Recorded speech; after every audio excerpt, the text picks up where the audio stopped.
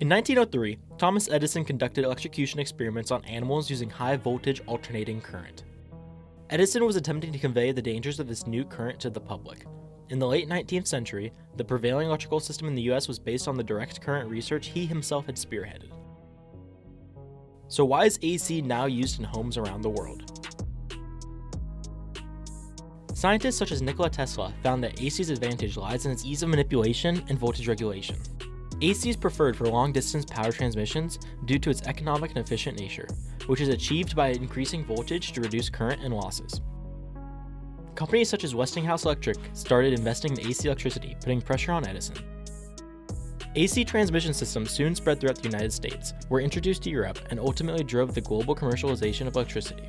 Global annual electricity generation now exceeds 28 trillion kilowatt hours. This energy travels over long distances, spanning tens or hundreds of kilometers to power roads, stores, homes, and more. While everyone enjoys the tremendous value of electricity, there is one common device that often goes unnoticed: the power supply unit, or PSU. PSUs are essential. They serve as an intermediary between the power grid and your device. PSUs have gone through many iterations over the years to continue achieving ever greater levels of power. From smartphones to electric vehicles, nearly all modern devices depend on DC. A PSU converts incoming AC into DC, thereby providing a consistent power level for the device. The only device in your PC that connects to almost every other component, aside from the motherboard, is the power supply. Its main task is to use rectification and voltage transformation to convert high voltage AC into low voltage DC.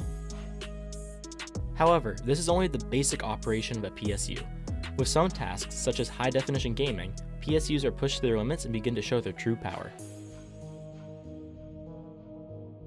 Just 6 years ago, the maximum power consumption of a 1080 Ti graphics card was 250 watts.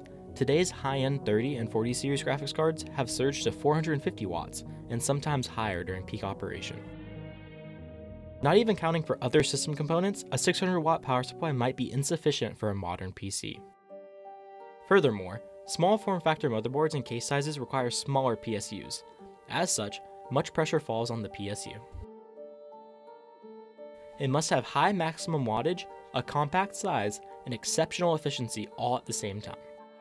To take PSUs even further, their design must continue to evolve. This starts with architecture.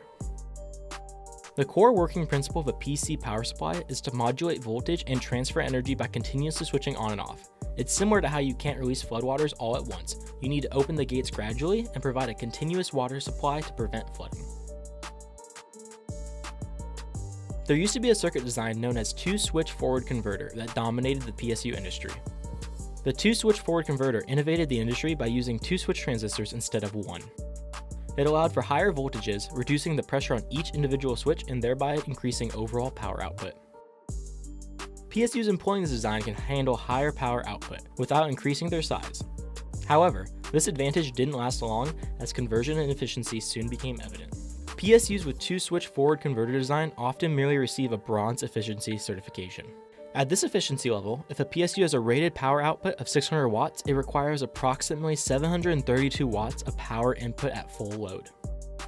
With such losses, higher PSU power results in greater and greater electricity consumption. Manufacturers have since turned their focus to the full bridge LLC resonant converter. Achieving high power output and a compact size requires high switching frequencies, which usually leads to increased switching losses. Overcoming this dilemma with more than 90% efficiency, the full bridge LLC circuit has become a leading design for high power PSUs. The main benefit of a full bridge LLC resonant converter is more switches. It has doubled the switches of a double-ended forward converter. More switches equal more benefits. Let's compare. In a conventional circuit, there are losses when the switch is disconnected. Meanwhile, the full bridge LLC design relies on a zero voltage switching method to reduce losses. Although this process is not solely dependent on individual switches, the full bridge LLC circuit effectively reduces primary switch losses, mitigating the issues that are usually present in high power density power supply designs. Apart from an exceptional topological design, a good PSU should also include cleverly integrated components and strategies to mitigate overheating. Cooler Master V SFX Platinum relies on a full bridge LLC architecture to deliver up to 1300 watts in a compact 10 cm size. Meanwhile, the VSFX Platinum can support powerful 40 series GPUs while maintaining 94% efficiency. Additionally, with independently distributed chip placement and a small fan, heat is silently kept below 50 degrees Celsius. As you can see, a good PSU is vital for a healthy, powerful PC. You might even consider the PSU to be the beating heart inside your PC.